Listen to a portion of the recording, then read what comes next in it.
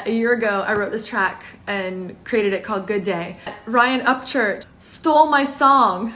He cut my track and put it on his new album.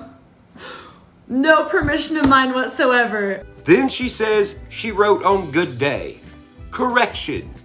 She did not write on Good Day. You know what's crazy? As we're sitting in the room, she asked out in the open, she's like, so do you guys like ever like have those weird people that like sit in here and they're like, they change one word and like think they own it?